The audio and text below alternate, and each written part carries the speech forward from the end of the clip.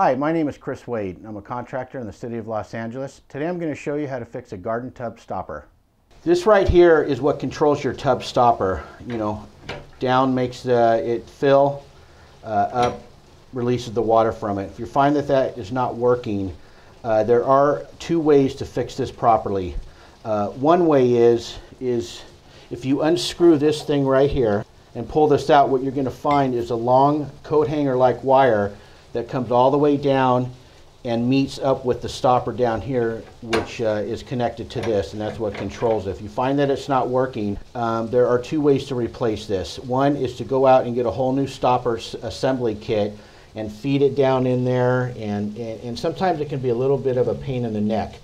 There is an easier way to do it, and I'm going to kind of demonstrate this little display right here. Basically, this is what's behind your tub and up in the wall and underneath the tub. This part is the part that is underneath here, and this is the part that feeds the wire down to the stopper. And you can see that it's slightly complicated unless you're a trained plumber. There is another attachment that you can use which makes it a little bit easier, which is this one right here. Basically what this is kind of a manual pop-up assembly kit. You can see that when I press down on it, it seals and it doesn't allow the water from the tub to come out. Pop it up and the water drains out.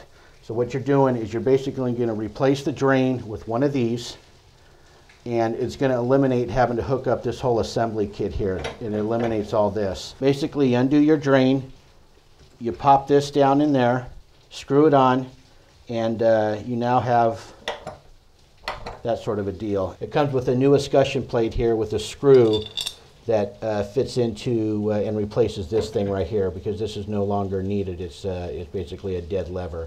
So that is one suggestion if you don't want to have to tackle dealing with the whole wire assembly and all that.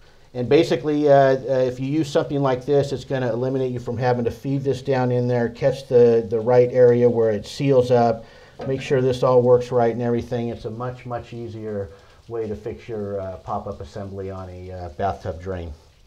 And that's about it.